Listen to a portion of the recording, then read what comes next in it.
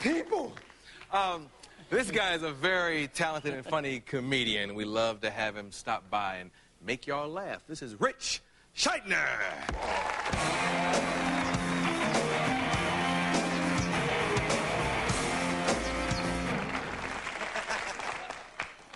I'm married. That's a relationship, definitely. You have arguments. I don't care how much you love each other, you're going to have arguments. You know that. The key is for guys not to get into arguments, because women are better at arguing than we are. Women have far more advanced argument technology than guys do. See, most times I do something that makes my wife angry, she let me know right away what it is, we can get right to it. But sometimes she gets that quiet anger going. You know what I mean, that quiet anger? You don't really notice it at first, and then it builds and builds and builds until it has the power to suck all the noise out of the room you're sitting in. All of a sudden, you can't hear the television, you can't hear the stereo, all you can hear is her breathing next to you. And what this does, it sets you up to ask the question. You know what the question is, you know what the answer to the question is. Before you ask the question, you're going to ask it anyway. What's wrong? Nothing. Which means you got to ask the question again. It's like you're digging your own grave. What's wrong, babe? And at this point, if she's really angry at you, she can set the hook even deeper. Because you keep asking what's wrong, what's wrong, what's wrong. Eventually she'll go, you know what you did. Now the guy's really nailed to the wall. Because he's got at least 30 things in his head she hasn't even thought about yet. He's got to start flipping through that mental Rolodex at warp speed. Oh, God, what did I do wrong? Please let me be right on the first try. I don't need more heat at this point.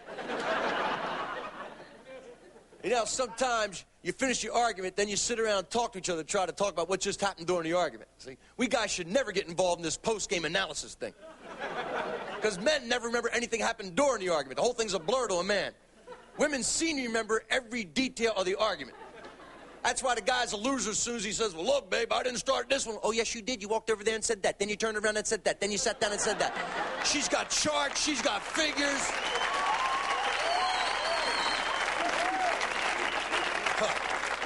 She's got a stenographer comes out of the closet. She's right. That's what you said. She's right.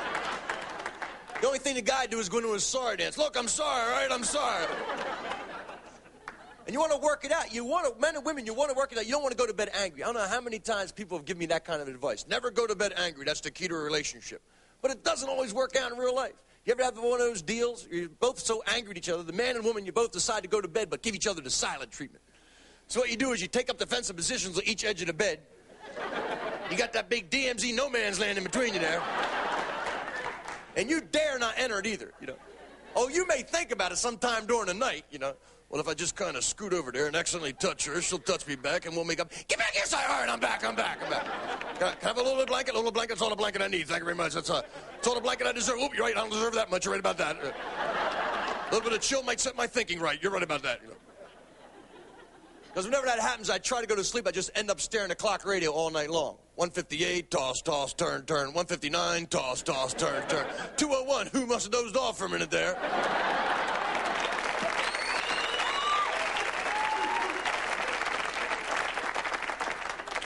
See, because I sleep next to the clock radio, that's my job. One of you, a man and a woman, has to sleep next to the clock radio. So I look back, beginning our relationship, I can see how my wife suckered me into that job. She played on my male ego. Oh, I don't think I could ever figure out how to work one of those. All right, back up here. I'll show you how to do it. Very dangerous piece of equipment. You're right about that.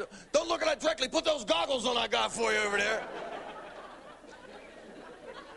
Because I'll admit, like, we guys sometimes have a frail ego. I'll admit that sometimes. Guys don't like to admit being jealous. We guys never like to admit being jealous. Sometimes just kind of burst out of you, though, right, men?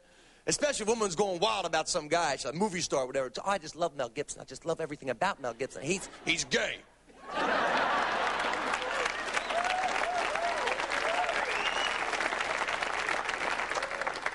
And you know women love Mel Gibson. You know they love it. My wife loves Mel Gibson. You know they love his butt. You know they love his butt. Oh, you know that. Because every Mel Gibson movie has a butt scene. I don't care which one it is. Lethal Weapon. All right, put your hands up. Put them up. Let's go. Come on. Come on. Come on. Let's go.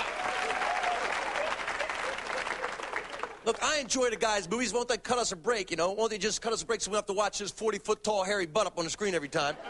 And won't they have an entire movie, nothing but Mel Gibson's butt, all right? An hour and a half long. Mel's butt, the movie. It'll be great. The men can drop the women off. They go in the movie theater, enjoy the movie. The guys wait in the cars outside. Oh, yeah, I'm going to get it good after this movie, I'll tell you that.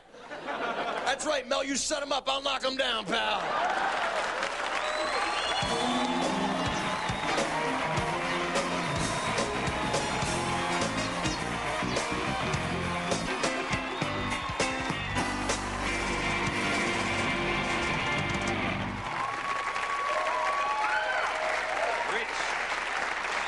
Looks like things are going good, man. You got work coming up. It's always good. Tell him about that. We're at Rooster Teas up in Sunnyvale, California. That's Monday night. That's one night only. And then all next week after that, the Phoenix Improvisation. Yeah. They got improvs everywhere now. Yep, right. They're going to have, like, drive-through windows, make them like fast food, you know? Just pull up, jokes to go, man. You talked about Mel Gibson. You watch a lot of movies? You get to see a lot of movies? Oh, yeah. Yeah. Dude, I saw, like, I'm, like, slow behind getting them, you know? I saw Edward Scissorhands. Did you see that one? Did you like that? I missed that. No, it worked out a lot of different things. Like, before it was Edward Scissorhands, it was Edward Cuisinart butt. You know, just a lot of... I think I go with a butt theme. I knew that was out there. I knew I was going, where's the rim shot? Boink. But no, I saw, Silence of the Lambs. Did you see that one? Not yet. Do you see that one? It's great, though. Great movie. Yeah. I don't care. Do not go with a woman. Do not go with a woman to see that movie. And you guys know, I mean, my wife and I love each other, get along great. We're coming out of that movie. She goes, I hate men. Hate all men. I go, hey, I wanted the guy to get caught. I was rooting for him to get caught. Yeah. You know, the guy's, he has this thing against women. He's a real psychopath. And you wonder, man, you go, like, how does a guy like that happen? You know, like, I mean, he's not born in a vacuum.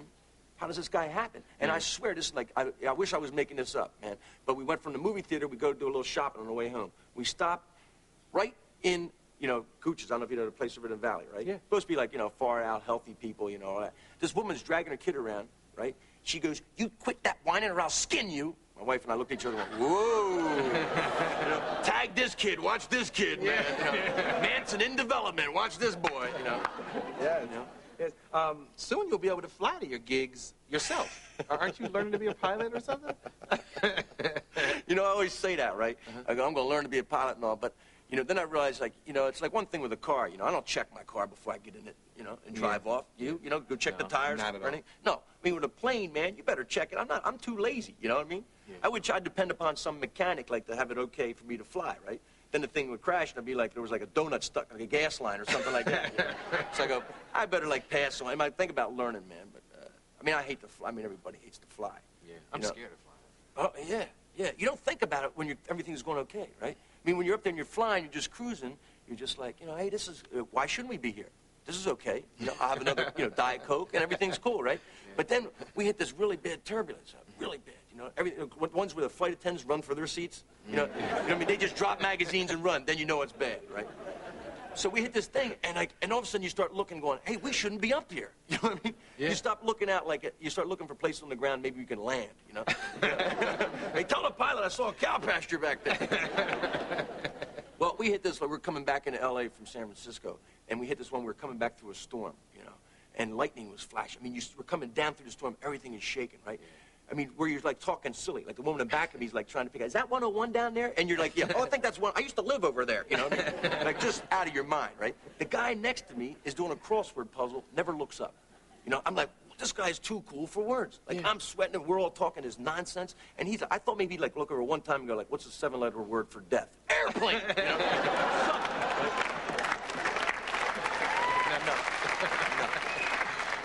Last time you were here, you said there was a baby on the way. Yeah.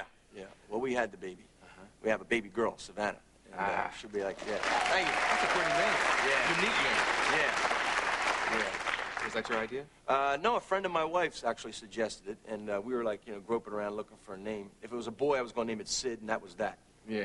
But for a girl's name, we didn't have one, and so she's Savannah, and that was great. How do you like being a dad? I love it. I love it, yeah. I mean, she hasn't got the point where she looks at me like a jerk yet. I think I got like 15 years for that, right? You know what I mean? You know what I mean? Before they go for like, Daddy's the greatest, to like, what an idiot, I haven't hit that. But people don't know, if you don't have any babies, and you can't expect anybody to know. I mean, I love this baby of mine more than anything. But a friend of mine was over and he told my daughter, he says, what my wife and I are going to do, we're going to get a puppy first. If we do okay raising the puppy, then we'll move up and get a baby. I was like,